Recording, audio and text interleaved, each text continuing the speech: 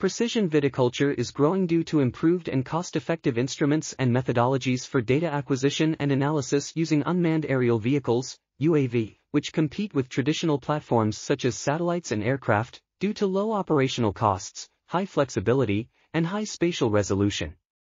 The aim of this work is to compare NDVI surveys performed with UAV, aircraft, and satellite to assess their capability to represent intravineyard vegetation spatial variability.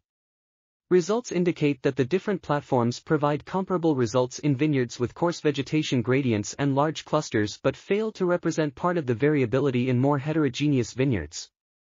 The cost analysis shows that UAV is advantageous for small areas, and a break-even point exists above 5 hectares. Above such threshold, airborne and then satellite have lower imagery cost. This article was authored by Alessandro Matese, Piero Toscano, Salvatore Filippo di Gennaro and others. We are article.tv, links in the description below.